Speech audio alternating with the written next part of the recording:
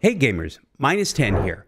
In this video, we're going to take a quick look at Asus's update to Armoury Crate, as Asus just bumped Armoury Crate from version 5 to 6.0 release.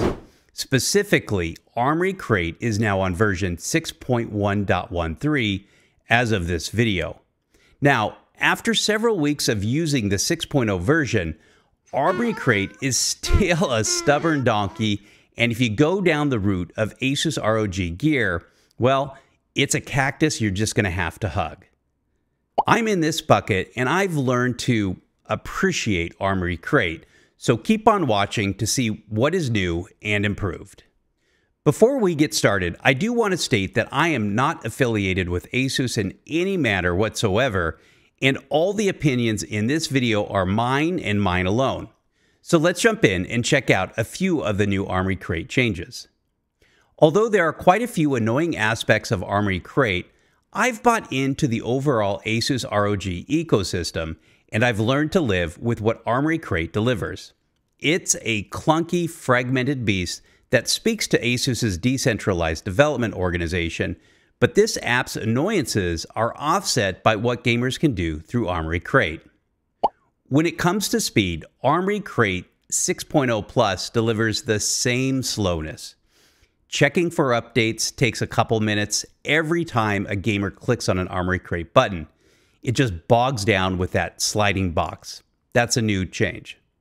Transitioning to the dashboard freezes your PC while Armoury Crate downloads your rig's detail. It's the same when it comes to loading into different sections.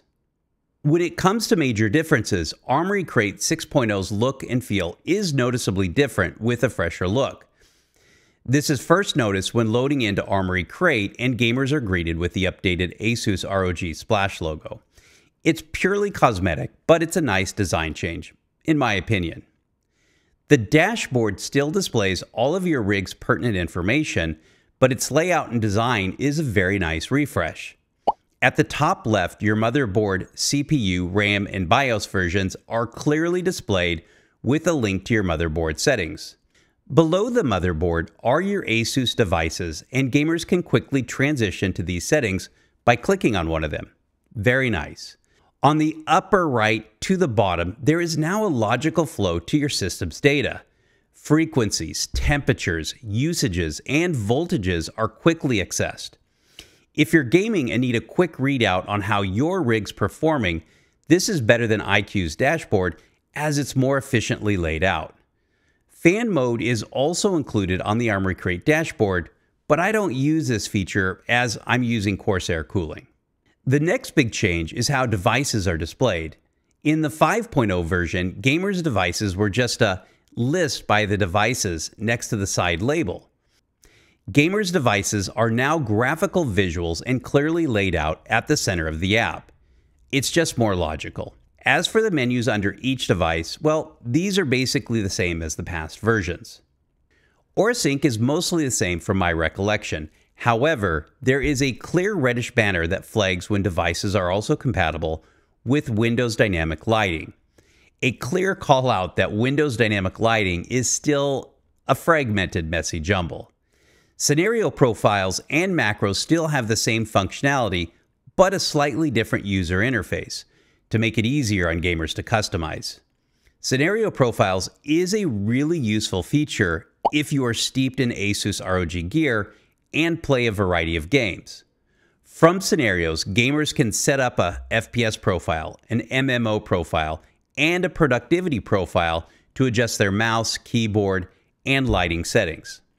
As for macros, well, I don't use these as most devs consider macros as cheating, so gamers, beware if you use macros for games.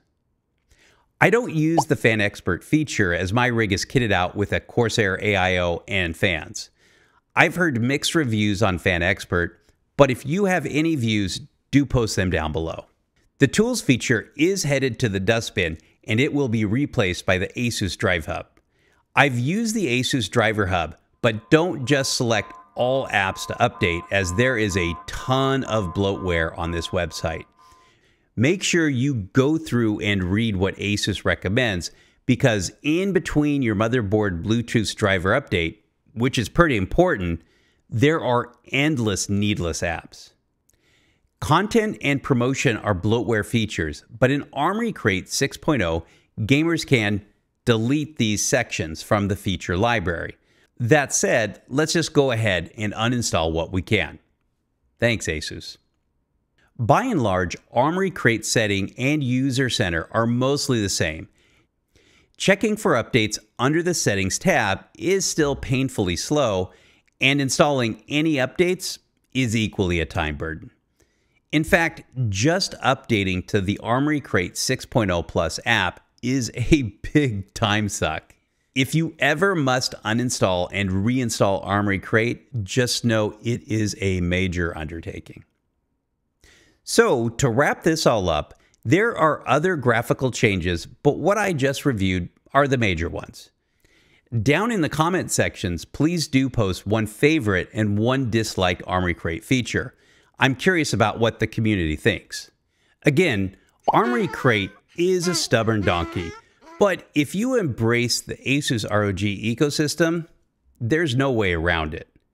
Over the years, I've really learned to appreciate what Armoury Crate offers through a centralized app. I've had my trials and tribulations with the app, but I made my peace with Armoury Crate years ago. In 2025, Asus ROG gear is still leading the way, and gamers just need to send Asus feedback and roll along with it.